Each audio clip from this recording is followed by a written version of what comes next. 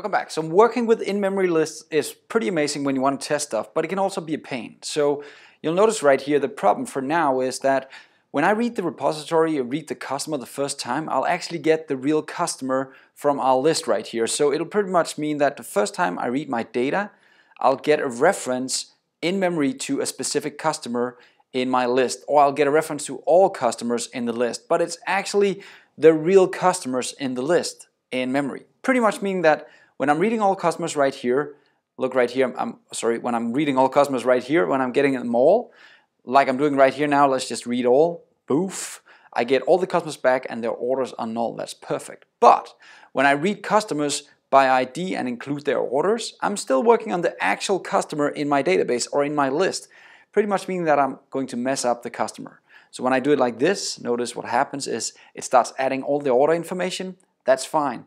If it weren't because I'm actually writing this directly to memory now, pretty much meaning that when I'm getting all customers again, he now contains the orders as well, right? So you saw that problem?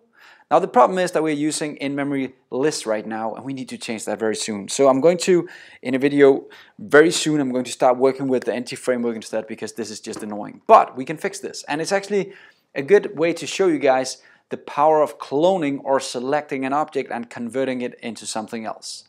Let's try and jump into our customer repository to kind of show you guys the problem once more.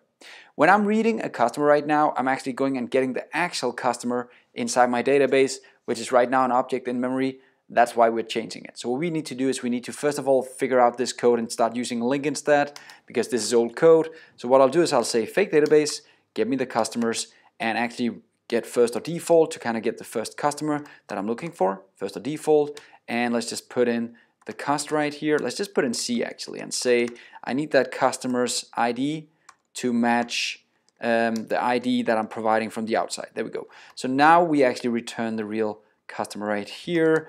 And again, we still return the actual customer, the physical customer in memory. That's the one we're returning. We need to change that. And you can actually use something called the select statement to do that. Now the select statement is very powerful, and I want to show you guys the select statement right here.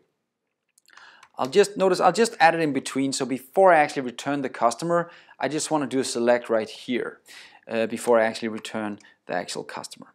So what I'm doing is the exact same thing like first or default. I'm going to get a customer right here, but I'm going to do something different. I'm going to say for each customer, I want to create a new customer. So I'm going to make a new keyword. I'll say new customer, and I could just end it right here. It would just mean I'll get a list of blank customers right here, or in this case, a single blank customer. That wouldn't work. So what I'm going to do is I'm going to create a new customer like this. I'm going to say his ID is going to be equal to this guy's ID, the first customer that I'm going to find. So I'm going to say c.id, right? So I'm pretty much just mapping all his properties. The first name is going to be equal to the first name of the customer I'm going to find.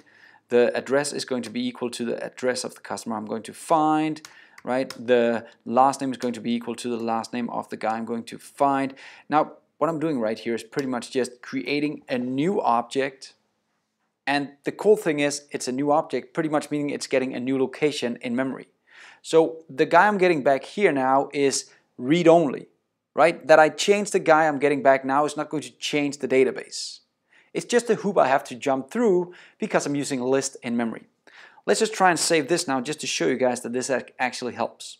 Running the program again, jumping into Postman, and let's just try and do a send all customers again, and notice orders are blank. Now I'm going to get information about the actual customer. I get all the information that I want. Nice, nice, nice. And when I read all customers again, now you'll notice that orders are blank again, because the information I'm getting right here is actually not the in-database or in-memory list customer. It's actually a clone or a copy of that customer just for the reading. And when I go back to read all customers, it's the real in-memory or in-database customer I'm getting. I know that was a pretty long video to explain a very crucial thing, and that is when you're working in memory, you need to clone things sometimes to kind of make sure, at least when it's lists, you need to clone something to kind of make sure that you don't overwrite your actual in-memory data. That would be bad. That's it for this lesson. Next lesson, we're going to have some more fun.